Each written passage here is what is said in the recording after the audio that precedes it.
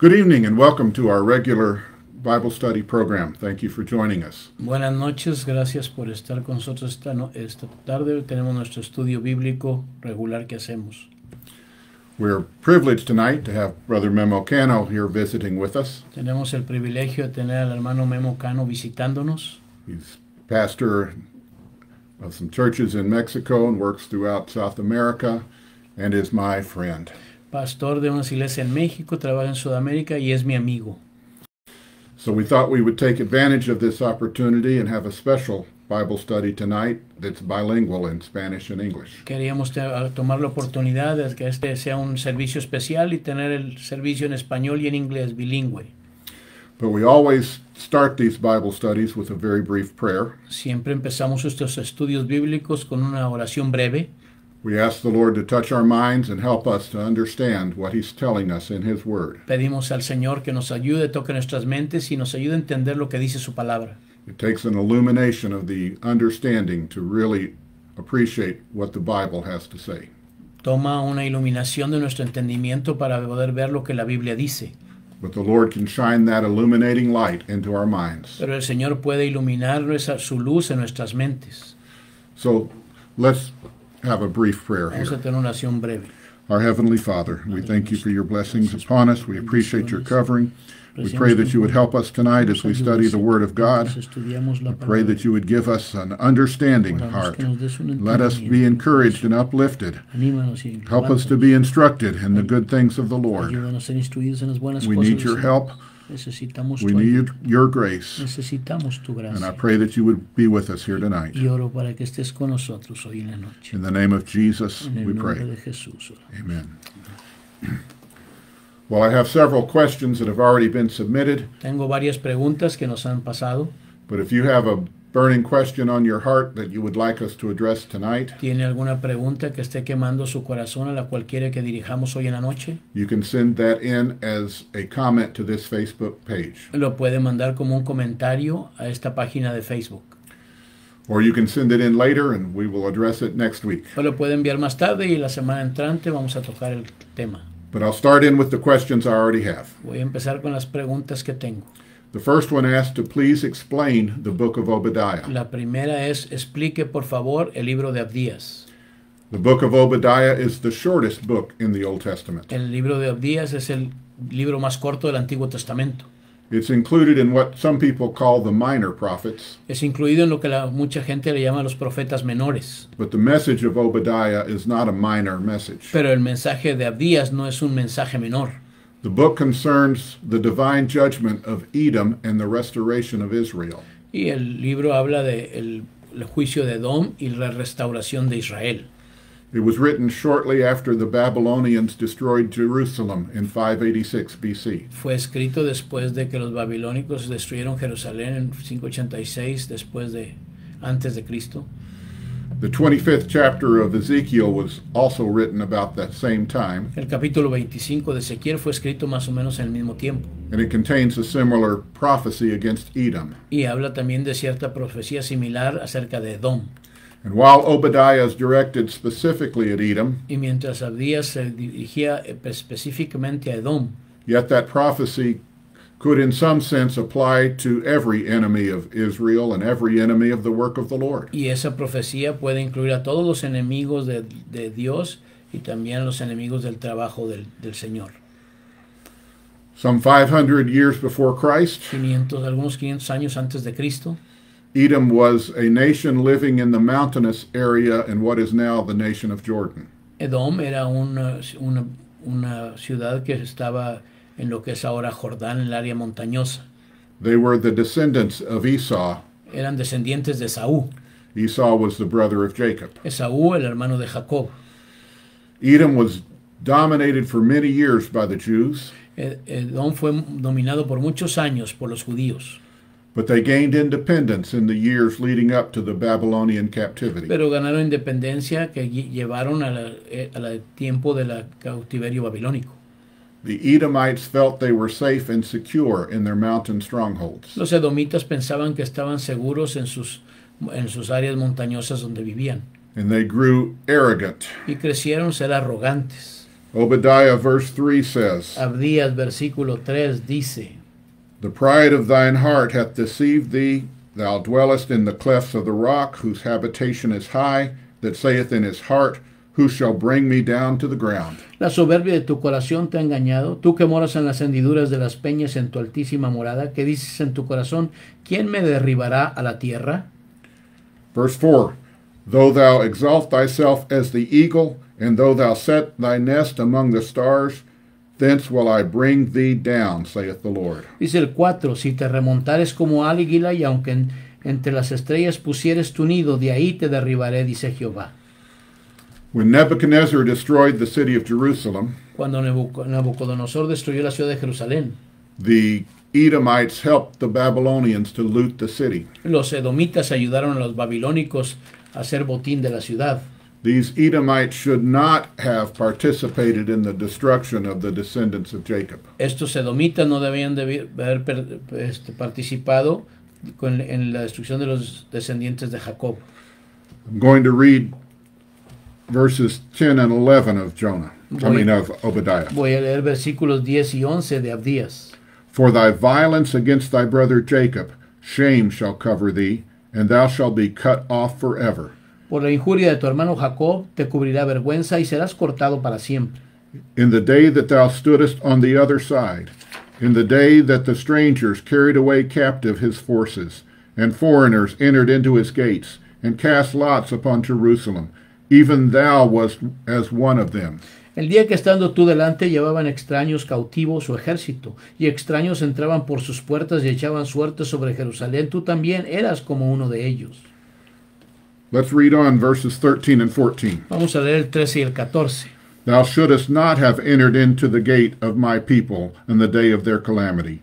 Yea, thou shouldest not have looked upon their affliction in the day of their calamity, nor have laid hands on their substance in the day of their calamity. ¿No debiste haber entrado por la puerta de mi pueblo en el día de su quebrantamiento? No, no debiste haber mirado su mal en el día de su quebranto, ni haber echado mano a sus bienes en el día de su calamidad. Neither shouldest thou have stood in the crossway to cut off those of his that did escape, neither shouldest thou have delivered up those of his that did remain in the day of distress. Tampoco debiste haberte parado en las encrucijadas para matar a los que de ellos escapaban, ni debiste haber entregado a los que quedaban en el día de angustia. So the Lord proclaimed judgment against Edom. Y por eso el Señor proclamó juicio en contra de Edom. But the message changes at verse 15. Pero el mensaje cambia en el versículo 15. Obadiah begins to prophesy of the coming day of the Lord and the establishment of his millennial kingdom. Abdías empezó a hablar acerca de la venida del Señor y su establecimiento del reino en el milenio. He says in verse 15, For the day of the Lord is near upon all the heathen. Dice, porque cercano está el día de Jehová sobre todas las naciones. Both Isaiah and Ezekiel had used that phrase, the day of the Lord. Tanto Isaías como Ezequiel usan esa terminología, el día del Señor. And Obadiah picked up on that subject. Y Abdías recogió ese tema. Peter said that one day with the Lord is as 1,000 years. Pedro nos dice que un día con el Señor es como 1000 años. And I believe the 1,000-year reign of Christ is the day of the Lord. Y yo creo que el reinado de 1000 años es el día del Señor. And so, starting at verse 15, Obadiah prophesies judgment upon the nations. Y en el versículo 15, Abdías emite juicio contra las naciones.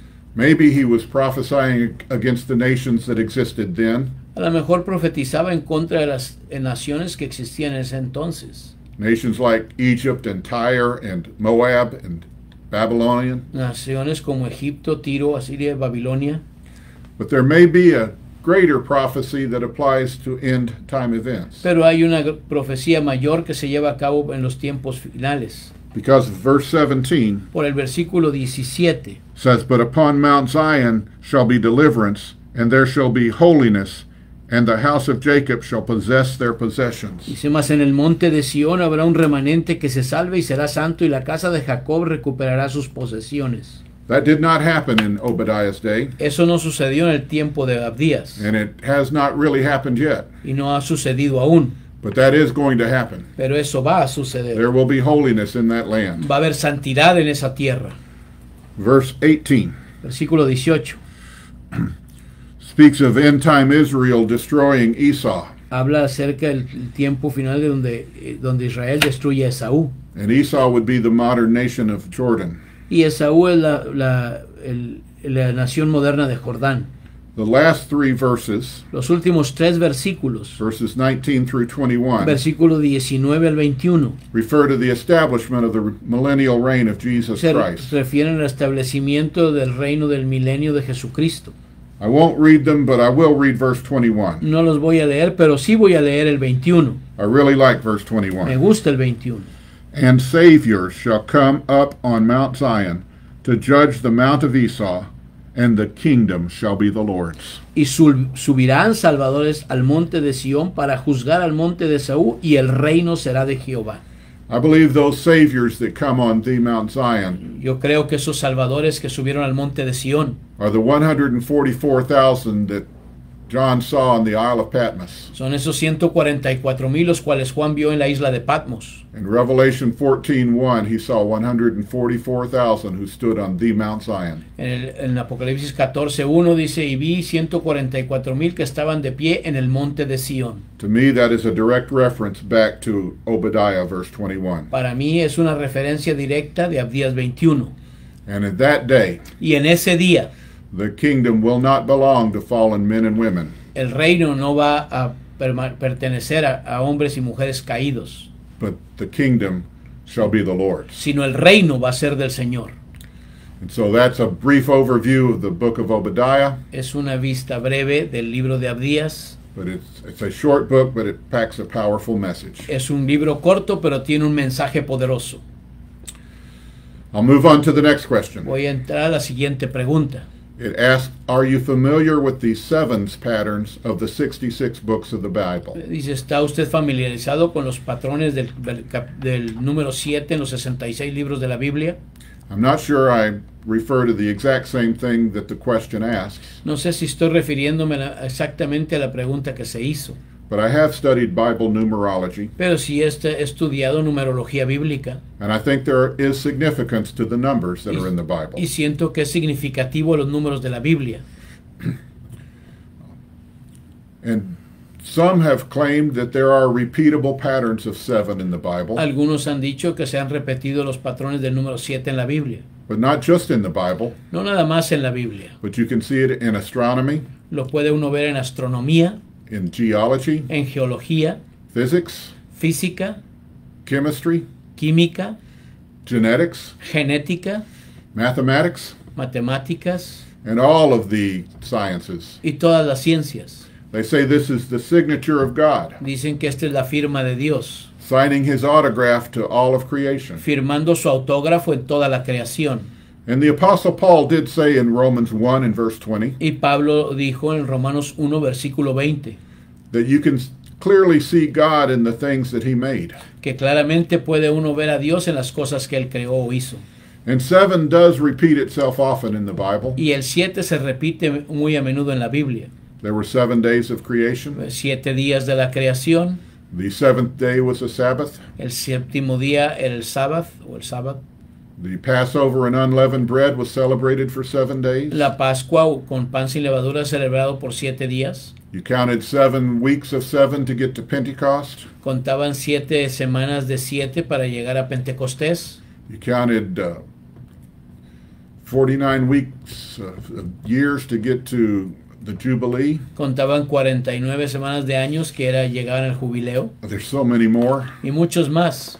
Even in the book of Revelation, there's 7 seals, Aún en el libro de Apocalipsis hay 7 sellos, 7 trumpets, 7 trompetas and 7 last plagues. y 7 últimas plagas. And if you use the Jewish Old Testament, Y si usa el Antiguo Testamento judío, the Hebrew Old Testament or the Hebrew Bible, la Biblia hebrea, they divide up the Old Testament different than we do. dividía el Antiguo Testamento diferente a lo que nosotros hacemos. They divide it into just 22 books. Lo dividían en 22 libros. And the New Testament has 27 books. Y el Nuevo Testamento tiene 27 libros. So using the Hebrew Bible and the New Testament, you have 49 books. Y si usa el Nuevo Testamento y la Biblia hebrea, tiene 49 libros. And that's 7 times 7. Y eso es 7 por 7. In sciences, there's 7 notes to the musical scale. En la ciencia hay 7 notas para las claves musicales. If you shine light through a prism, you'll see 7 colors. Si usted alumbra luz en un prisma, tiene 7 colores.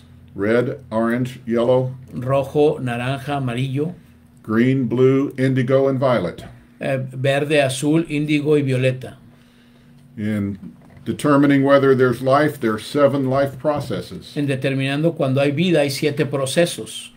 There's movement, Movimiento, respiration, respiración, sensitivity, sensitividad, growth, crecimiento, reproduction, reproducción, excretion, excreción and nutrition. y nutrición. On Earth, there's 7 continents. En la Tierra hay 7 continentes, There's 7 seas. 7 mares.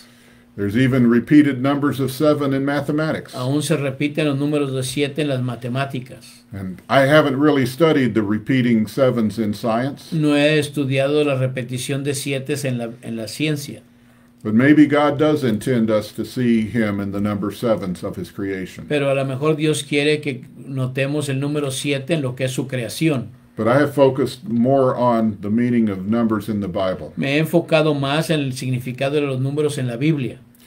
Numbers like Números como 1, 1, 5 represents a ministry. 5 que se representa el ministerio, 7 represents completeness of the work of God. 7 representa el número completo del trabajo de Dios, 12 represents a governmental number. 12 significa el número gubernamental de Dios.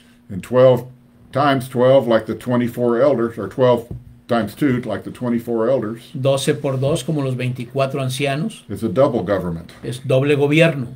And the 144,000 Los 144,000 can be 12 times 1,000. puede ser 12 por 12 por 1000. But I don't see any secret codes in the Bible. Pero no veo ningún código secreto en la Biblia. I think the Lord has made His word plain, Creo que el Señor hizo muy clara su palabra. and we translate it into our languages. Los traducimos a nuestras lenguas. There may be some hidden meanings in some of the words, A lo mejor hay unos términos escondidos en las palabras, but I don't see any real secret code in numbers. pero no veo ningún código secreto en números. I may be wrong, but that's where I stand A on lo it. mejor estoy equivocado, pero es mi postura. So I hope that has addressed your question. Espero que haya respondido a su pregunta. The next question, La siguiente pregunta. a brother says, I've been wearing a beard since 1971. Is it a shame for a man to wear a beard? Un hermano dice, he estado usando barba desde 1971. ¿Es vergonzoso para el hombre usar barba?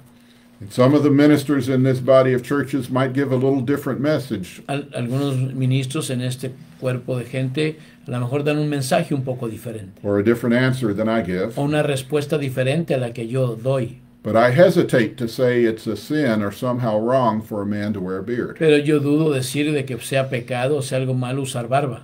I know that men in the Bible had beards. Yo sé que hombres en la Biblia tenían barbas. In fact, most men wore beards until the invention of stainless steel in the mid-1800s. En la mayoría de los hombres usaban barbas hasta la invención del acero inoxidable en los 1800. But in antiquity, Pero en la antigüedad, most men did wear beards. la mayoría de los hombres usaban barba. Some were clean-shaven. Algunos eran bien rasurados. Julius Caesar was clean-shaven, Julio César era bien rasurado. but he had a slave pluck out each one of his whiskers with the tweezers. Pero tenía un esclavo que le arrancaba cada vello de la barba con tijera, con pinzas. That sounds painful. Eso suena doloroso. Shaving with a brass knife or an iron knife was also painful. También el rasurarse con un cuchillo de fierro era también doloroso. Because those metals are too brittle to have a razor-sharp edge. Porque esos metales no pueden sacarle tanto filo para que hagan el trabajo. But a man named Remington invented stainless steel, and he changed the world. Un hombre llamado Remington inventó el acero inoxidable y eso cambió el mundo. For the last 150 years, men in our society have been clean shaven. Por los últimos 150 años, hombres de nuestra sociedad han estado rasurados. Americans with beards are a distinct minority. Los americanos con barba son una minoría muy sobresaliente. Even men that are respected and looked up to, Aún hombres a los que se respetan y se les admira, for the most part, are clean shaven. la mayoría están bien rasurados. Who was the last U.S. president to have a beard? ¿Quién fue el último presidente de los Estados Unidos que tuvo barba? I bet you don't know. Les aseguro que no saben. Was there any in the 20th century? ¿Hay alguno en el siglo XX? And I'll tell you, there were none. No hubo ninguno. When was the last Supreme Court justice wearing a beard? ¿Cuándo estuvo el último juez de la Suprema Corte que usó barba? It's been a long time. Ha pasado mucho tiempo. And many of the worst and most vile men in history, Y muchos de los peores o más viles hombres de la historia, villains and evil men in movies and in real life, villanos y hombres muy malos, tanto en las películas como en la vida real, often wore beards. a menudo usaban barba. And a lot of people associate beards with evil people. Y mucha gente asocia la barba con gente mala. Some examples that come to mind Ejemplos que vienen a mi mente: are men like Osama bin Laden, hombres como Osama Bin Laden, murderers like Charles Manson, asesinos como Charles Manson, or villains like Blackbeard the pirate. y villanos como Barba Negra el pirata. So we have a tradition in our churches, Tenemos una tradición en nuestras iglesias. and I'll say it's a tradition and not a Bible Y commandment. le voy a decir, es una tradición y no un mandamiento bíblico. But our tradition is that our brothers are clean shaven. Nuestra tradición es que nuestros hermanos siempre están bien rasurados. Why? ¿Por qué? Well, there's several reasons, Bueno, hay varias razones. but mostly it's to fit in with society's norms. Más que nada para encajar con las normas de la sociedad. Yes, men in the Bible did wear beards, Sí, hombres en la Biblia usaban barba, but they also wore robes. pero también usaban túnicas. But we don't wear robes today. Y nosotros no usamos túnicas hoy en día. It's not a sin to wear a robe, No es pecado usar una túnica, but that's just not the normal way things are done today. pero no es la forma normal en que se hacen las cosas hoy en día. Respected and respectable men do not wear robes. Hombres respetuosos y respetados no usan túnicas. So our tradition is that men don't wear robes to church. Nuestra tradición es que los hombres no usan túnicas a la iglesia. And for us, Y para nosotros, that clean-shaven look is felt to be more respectable esa cara rasurada se ve más respetable and a better witness for the gospel of Jesus y un Christ. mejor testimonio para el Evangelio de Jesucristo. It's easier to win converts. Es más fácil ganar conversos. It's easier to be respected Es más fácil ser respetado if you're clean-shaven. si usted está bien rasurado. So that's our tradition in our church. Esa es nuestra tradición en nuestra iglesia. I'll just move on. Voy a seguir adelante en otro. The next question says, in your explanation of the book of Ruth, La siguiente pregunta es, en su explicación del libro de Ruth, how much stock do you put in the Apocrypha and Jewish tradition ¿cuánto le apuesta usted a los libros apócrifos en o la tradición judía? that Ruth and Orpah were sisters? Que Ruth y Orfa eran hermanas. The claim is that Goliath is of the lineage of Orpah and David of Ruth. Dicen que Goliat era del linaje de Orfa y David de Ruth. There was a mighty clash of a spiritual giant and a natural giant. Había un choque muy grande de un gigante natural y de un gigante espiritual. Do you use it at all and put any stock in it? ¿Lo usa usted eso o le apuesta algo a eso? And I'll have to say that I've never studied the Apocrypha to any significant degree. Voy a tener que decirles que nunca estudié los libros apócrifos muy significativamente. I have read some of the apocryphal books like 1st and 2nd Maccabees, He leído algunos de los libros apócrifos como Primero y Segundo Macabeos, but I have not read all of the apocryphal books. pero no he leído todos los libros apócrifos. And I was unaware of the assertion that Orpah and Ruth were sisters. Y no sabía de que alguien dijera que Orfa y Ruth eran hermanas. I had no idea that people thought they were the respective ancient mothers of Goliath and David. No sabía que eran lo que se piensan madres respetuosas de Goliat y de David. Maybe that is true, A lo mejor es verdad, But I doubt that Orpah was the great-grandmother of Goliath. Pero dudo que Orfa fuera la abuela de Goliat, That's because she was a Moabite, porque ella era moabita and she chose to stay in Moab, y ella escogió quedarse en Moab. whereas Goliath was a Philistine from Gath. Y Goliat era un filisteo de Gad. There was a separation between Moab and Philistia. Había una separación entre Moab y Filistia. You would have had to cross through Israel to get from one to the other. Tenía que cruzar a través de Israel para llegar del uno al otro. But Israel was a natural enemy to both Moab and Philistia. Y Israel era un enemigo natural de Moab y de Filistea.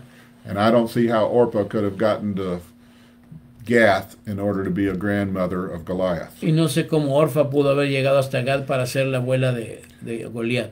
But let me say something more about the books of the Apocrypha. Déjeme decir un poco más acerca de los libros apócrifos. That's a set of books that were never included in the Hebrew Bible. Son libros que nunca fueron incluidos en la Biblia hebrea o judía. And they were not included as scripture when the early church decided which 66 books to include in our Bible. Y no fueron de los que se escogieron en la iglesia temprana para que fueran parte de nuestra Biblia.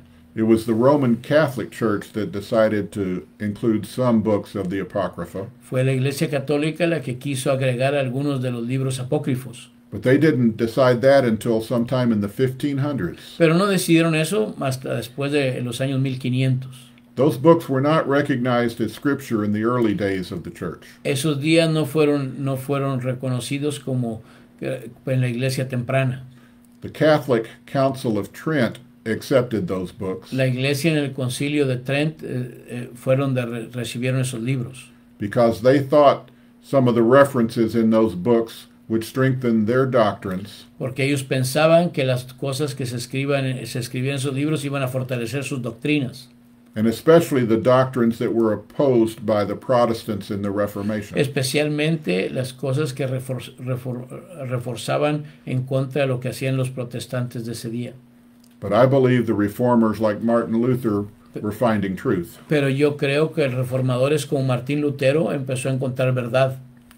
The books of the Apocrypha contain some historical information, Los libros apócrifos contienen información histórica, especially about the time between the close of the Old Testament and the opening of the New Testament. especialmente en el cierre del Antiguo Testamento y el principio del Nuevo Testamento. So I would put them on a par with, say, the writings of Josephus, Yo los pondría a la par con los escritos de Josefo, but they're not scripture.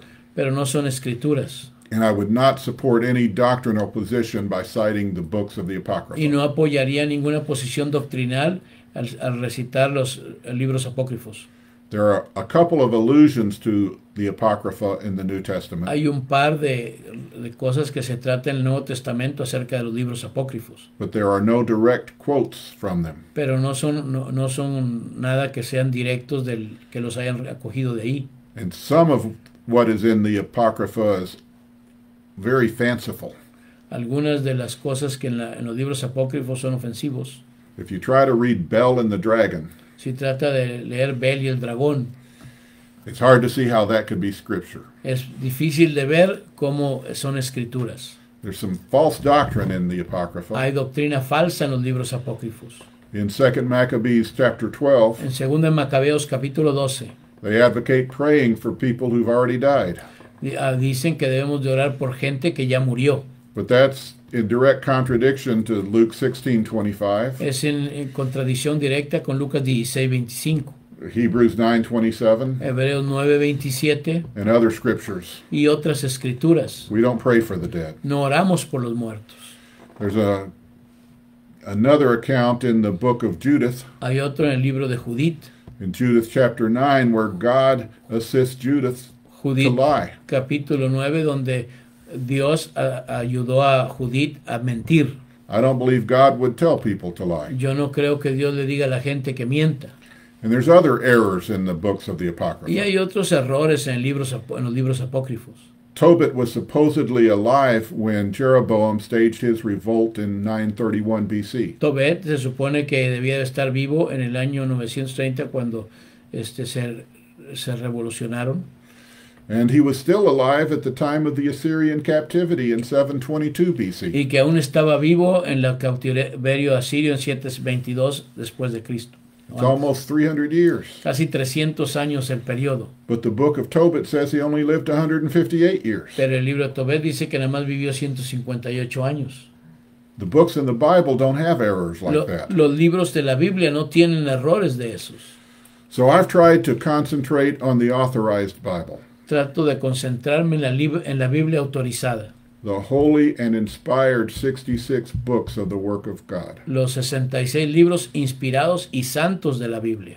Now, there may be some advantages in studying the A Apocrypha, lo mejor hay algunas ventajas en estudiar los libros apócrifos. but please be careful. Pero por favor tenga cuidado. Don't rely on those passages to support your doctrine. No se apoye en esos pasajes para apoyar su doctrina. We still believe in sola scriptura, Aún creemos en la escritura, sola escritura, only the Bible. solo la Biblia. Isaiah 8 and verse 20 Isaías 8, versículo 20. says, "To the law and to the testimony. Dice, a la ley y al testimonio. If they speak not according to this word, Si no hablan de acuerdo a esta palabra, it's because there's no light in them." es porque no hay luz en ellos. We only look at the law and the testimony Solo vemos a la ley y al testimonio. right here. Aquí. Next question. La siguiente pregunta. What are the 7 bowls of the Bible? ¿Cuáles son los 7 copas de la Biblia? And will the people who are saved with the Holy Ghost and have been baptized here, Y la gente que tiene el Espíritu Santo y ha sido bautizado aquí, will they still be here for these 7 bowls of judgment? ¿van a estar aquí para las 7 copas de juicio? And will the unsaved have a chance to be saved? Y los que no son salvos van a tener la oportunidad de ser salvos. Well, the 7 bowls are the 7 last plagues. Son las últimas 7 plagas, las 7 copas. They'll fall in the last half of the last prophetic hour. Van a caer en la última media hora profética. They're called vials in the King James Version, Se le llama copas en la versión Rey Santiago. but it's translated as bowls in many other En versions. otras versiones le llaman tazones. Revelation 15:1 Apocalipsis 15:1 says, "And I saw another sign in heaven, dice, vi otra señal en el cielo, great and marvelous, grande y maravillosa, 7 angels, 7 ángeles, having the 7 last plagues, teniendo las 7 últimas plagas, for in them are filled up the wrath of God." porque en ellas están llenas de la ira de Dios. I think I quoted that right. Creo que la dije bien. In verse 7, Versículo 7 it says, "And one of the 4 beasts gave unto the 7 angels dice, y uno de los 4 seres vivientes dio a los 7 ángeles 7 golden vials full of the wrath of God." 7 copas de oro llenas de la ira de Dios. And then the 16th chapter of the book of Y en Revelation el capítulo 16 del libro de Apocalipsis explains the pouring out of each one of these bowls of judgment. explica el derramamiento de cada una de estas copas de juicio. It will be a horrible time for the ungodly and for sinners, Va a ser un tiempo horrible para los pecadores y los inconversos. but the question asks if there'll be some righteous here during that time. La pregunta es, ¿va a haber gente justa en este tiempo? Yes, I believe there will be protection for the righteous. Sí, creo que va a haber protección para los justos. I won't take the time to go through each of these 7 plagues, No voy a tomar tiempo de ir a través de las 7 plagas. but the last of those plagues is the Battle of El Armageddon. último de ellos es la batalla de Armagedón. Verse 16 says, "And he gathered them together into a place called in the Hebrew tongue El Armageddon." 16, y los reunió en el lugar que en hebreo se llama Armagedón. These bowls of judgment are a horrible time. Estas copas de juicio son un tiempo horrible. It's called the Great Tribulation in some verses. En algunos versículos se le llama la gran tribulación. It's called the time of Jacob's trouble in other En verses. otros versículos se llama el tiempo de problemas de Jacob. Jesus said in Matthew 24 and verse 21, Jesús dijo en el capítulo 24, versículo 21 de Mateo, "For then shall be great tribulation, entonces va a haber gran tribulación, such as was not since the beginning of the world to that time. la cual no ha habido desde el principio del mundo hasta ese tiempo. No, nor shall ever be. No, ni nunca lo habrá. Jesus was saying this is the worst judgment the world has ever experienced or ever will experience. Jesús dijo, este es el peor juicio que se haya sido experimentado, ni nunca lo han experimentado. Jeremiah 30 and verse 7 Jeremías 30, versículo 7. says, Alas, for that day is great, Dijo, ese día va a ser grandioso, so that none is like it. que como ningún otro. It is even the time of Jacob's trouble, Es tiempo del problemas de Jacob, but he shall be saved out of it. pero él va a ser salvo de él. And then Daniel chapter 12 and verse 1. Y Daniel capítulo 12, versículo 1. It says, And there shall be a time of trouble, Dice, va a haber un tiempo de problemas, such as never was, como nunca lo hubo. since there was a nation, Desde que hubo nación, even to that same time. aún hasta ese mismo tiempo. Will God's people be there? El pueblo de Dios va a estar ahí. Will the ungodly be able to find salvation during this time? Los impíos van a poder encontrar salvación durante este tiempo. I believe the answer is yes, Yo pienso y creo que la respuesta es sí, because Daniel 12 and verse 1 continues. porque el capítulo 12 de Daniel 12:1 continúa.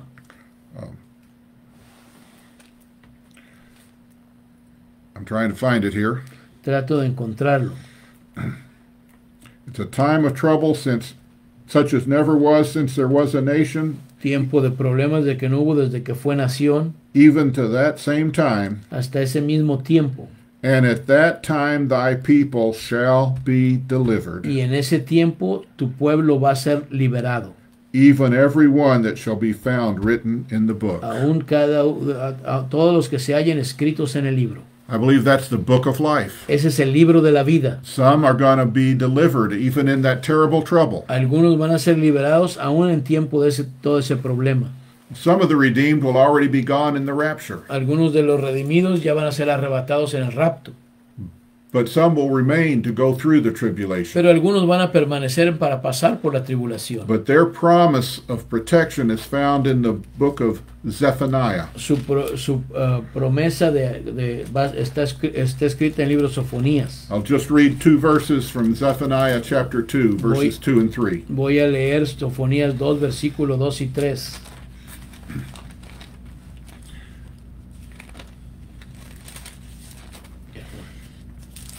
Before the decree bring forth, Dice, antes de que el decreto fuera llamado, before the day pass as the chaff, y el día se pase como el tamo, before the fierce anger of the Lord come upon you, antes que venga sobre vosotros el furor de la ira de Jehová, before the day of the Lord's anger come upon you, antes que el día de la ira de Jehová venga sobre vosotros. seek ye the Lord, Buscad a Jehová, all ye meek of the earth, todos los humildes de la tierra, which have wrought his judgment. los que pusisteis por obra su juicio. Seek righteousness, Buscad justicia, seek meekness. buscad mansedumbre. It may be ye shall be hid in the day of the Lord's anger. Quizás seréis guardados en el día del enojo de Jehová.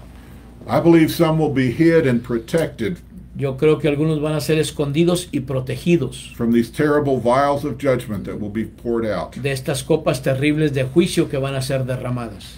The 12th chapter of the book of Revelation El capítulo 12 de Apocalipsis shows the rapture of the bride of Christ in verse 5. muestra el rapto de la novia de Cristo en el versículo 5. That's when the man-child is caught up to God and to his throne. Es cuando el hijo varón es arrebatado para Dios en su trono. It's a wonderful description of the rapture. Es una descripción maravillosa del rapto. But the whole woman does not go up. Pero toda la mujer no se va. Only the man-child that she produced. Solo el hijo varón que produjo. The woman is the church, the true church. La mujer es la iglesia verdadera. It's the body of Christ. El cuerpo de Cristo. Produces a bride for Jesus Christ. Que reproduce una novia para Jesucristo. I believe that's the 144,000 in Revelation 14:1. Creo que son los 144,000 de Apocalipsis 14:1. And they're caught up to God and his throne in verse 5. Son arrebatados para Dios y su trono en el versículo 5. But the woman that produced that Pero man-child la mujer que produjo ese hijo varón, flees into the wilderness in verse 6. se va al desierto en el versículo 6. And the devil is angry with that woman that produced a man-child. Y el diablo está enojado con esa mujer que produjo el hijo varón. Verse 17 says, And the dragon was wroth with the woman, Y el 17 dice, entonces el dragón se llenó de ira contra la mujer and went to make war with the remnant of her seed, y se fue a hacer guerra contra el resto de la descendencia de ella, which keep the commandments of God, los que guardan los mandamientos de Dios and have the testimony of Jesus Christ. y tienen el testimonio de Jesucristo. Now, some may not apply this to end-time events, Algunos no aplican esto a los tiempos finales, but in my understanding of eschatology, it applies here. pero en mi conocimiento de escatología aplica aquí. And even when terrible judgments are falling, Y aun cuando los terribles juicios se están llevando a cabo, somebody will keep the commandments of God algunos van a guardar los mandamientos de Dios and have the testimony of Jesus y Christ. van a tener el testimonio de Jesucristo. It may be the greatest period of evangelism the body of Christ has ever seen. A lo mejor va a ser el mejor periodo de evangelismo que va a tener el cuerpo de Cristo. There's a verse in Isaiah 26 and verse 9. Hay un versículo en Isaías 26, capítulo 26, versículo 9. It says, When thy judgments are in the earth, Dice, cuando tus juicios están sobre la tierra, the inhabitants of the world will learn los righteousness. habitantes del mundo aprenden rectitud o justicia. See, a great number are going to be saved even in the tribulation. Un gran número van a ser salvos aún en la tribulación. I base that on the 7th chapter of the book of Si nos Revelation. vamos al capítulo 7 del libro de Apocalipsis, Verse 9 says, After this I behold, and lo, a great multitude el 9 dice, después de esto miré y aquí una gran multitud, of that which no man could number, la cual nadie podía contar, of all nations and kindreds and people and de tongues, todas naciones y tribus y pueblos y lenguas, stood before the throne que estaban delante del trono and before the Lamb, y en la presencia del Cordero, clothed with white robes vestidos de ropas blancas and psalms in their y hands. con palmas en las manos. In verse 13, John asked, Who are these El in white robes? versículo 13, Juan pregunta entonces, dice, ¿quiénes son estos que están vestidos? And verse 14 says, These are they which came out of great tribulation, Y en el versículo 14, estos son los que han salido de la gran tribulación and have washed their robes and made them white in the blood of the Lamb. y han lavado sus ropas y las han emblanquecido en la sangre del Cordero. I believe there's going to be a great evangelistic work done, Creo que va a haber un gran trabajo evangelístico que se va a llevar a cabo, even during the great tribulation, aún durante la gran tribulación, such that a great number that no man can number, un gran número que nadie podía contar, of all nations, de toda nación, of all races, razas, of all de kindreds, todo pueblo of all y languages, lenguas. are going to wash their robes Van a lavar sus ropas and make them white in the blood of the y las Lamb. van a hacer blancas en la sangre del Cordero. And they'll be waiting to meet the Lord Y van a estar esperando para encontrar al Señor when he comes to establish his millennial kingdom. cuando regrese a establecer su reino del milenio. And so, yes, I believe that you can be saved even during great tribulation. Sí creo que puedan ser salvos aún durante la gran tribulación. And I believe that the righteous will be spared the worst effects of the judgments. Y los justos van a ser guardados de todos los juicios. You might remember that when the plagues were falling in Egypt, Recuerden cuando las plagas estaban cayendo en Egipto, before Moses led the children of Israel out, antes de que Moisés sacara al pueblo de Israel, that many of those Egipto. plagues did not fall in Goshen, que muchas de esas plagas no cayeron en Gosén, where the children of Israel were. donde el pueblo de Israel estaba. They were spared. Fueron guardados. When the firstborn was slain on Passover, Cuando el primogénito era matado durante la Pascua, the firstborn of the children of Israel were spared, el primogénito del pueblo de Israel fueron guardados, because the blood of the Lamb had been put to the doorposts. porque la sangre del cordero había sido aplicada a los postes de la puerta. And if you wash your robes and make them white in the blood of the Lamb, Y si usted lava sus ropas y las hace blancas en la sangre del cordero, I believe you will be spared the effects of the curse. yo creo que va a ser guardado de la maldición. By the los curse, I mean the 7 last plagues. o de las 7 últimas plagas, perdón. And you can perhaps wait to see the Lord when he comes back. Y puede esperar a ver al Señor cuando regrese. He said, every eye shall see him. Dice que todo ojo le verá. What a day that will be. ¿Qué día va a ser ese? And so we're out of time. Ya se nos acabó el tiempo. I have at least one more question about witnessing to the ungodly. Tengo But una pregunta más de dar testimonio a los impíos. we'll save that for next week. Lo vamos a guardar para la semana entrante. I wish Brother Memo could be here Quisiera que el every hermano Memo week. estuviera aquí cada semana. We could do this in 2 languages every week. Podríamos hacer esto en dos idiomas cada semana. I asked him if he would answer some of these Le questions for pedí me, que si podía contestar algunas preguntas para mí. but he chose to prefer to just translate into Spanish. Escogió mejor traducir al español. We do appreciate him being here, Apreciamos que esté él aquí. and he'll be with us in our service Va tomorrow night. a estar con nosotros en el servicio mañana en la noche. And that service will also be available on this Facebook page También va a estar disponible en esta página de Facebook and on our church website, y en nuestra página de la iglesia, dmgac.org. dmgac.org. So may the Lord bless you, Que el Señor los bendiga and thank you for joining y us. gracias por estar con nosotros. Amen. Amén.